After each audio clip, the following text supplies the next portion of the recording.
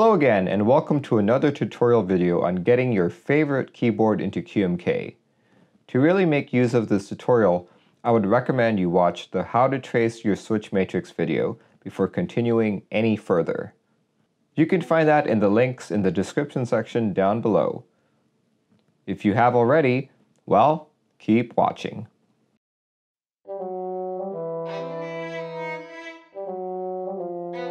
Today we have the Taylor Fladgate 10-year-old Tawny port.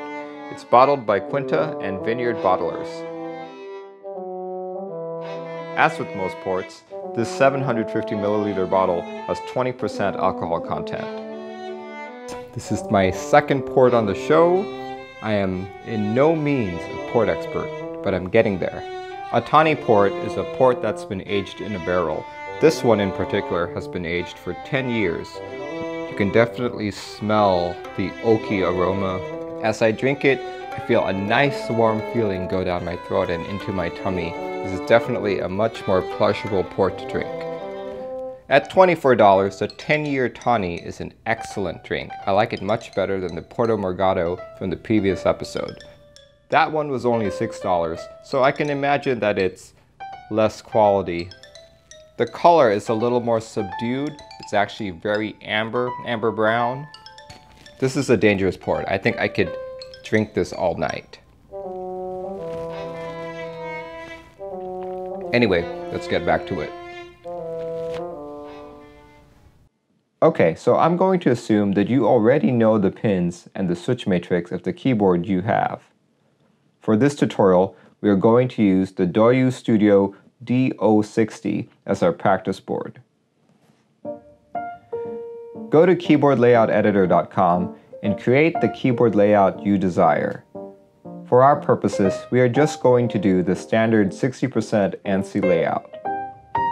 Once you have finished this, click on the Raw tab and copy all the raw code.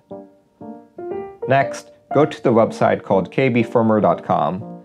Please note that while kbfirmware.com and the associated qmkkeyboard.cn both support QMK, they are running a QMK from about 2017. There have been hundreds, if not thousands, of bug fixes, optimizations, and new features since then. However, for our purposes, this will do just fine. Paste the raw code from Keyboard Layout Editor and press the Import button. You will be greeted with a wiring diagram that the tool provides as a default setting. Unless you're very lucky, this wiring will be incorrect. First things first, click on the Pins tab and fill out the pins used. The first row you put in will be designated as row 0. The next will be row 1, so forth and so on. The same numbering can be applied to column pins. While it doesn't matter all that much in what order you put your pins in, keeping it a certain way will help with the next step. For the D060, the row pins used are D0, D1, D2, D3, and D5. For the column pins, it's F0, F1, E6, C7, C6, B6, D4, B1, B7, F4, B4, D7, D6, B3, and B0. You can even set up various indicator, RGB, and backlight LED pins here. Now go to the Wiring tab and do the wiring you traced earlier. You can accomplish this by clicking on a key and setting it to the correct row and to the correct column. For example, if you were to set this particular key to row 3, column 1, that would correspond to pin D3 and F0. Make sure it really does. In our case, this key is actually set to row 0, column 1, meaning it is connected to pins D0 and F1. Go through the rest of the board and set things up appropriately. Next, go to the Keymap tab and make an appropriate keymap. Go to the Compile tab and you can either make your firmware here, which will result in a .hex file, or you can download the source for other edits. While this source can be compiled regularly, and give you a suitable firmware using QMK, it is not sufficient to directly submit into the QMK repository. However, if you do, be prepared for the numerous comments that reviewers such as myself will put on that PR, and we will make you change quite a few things.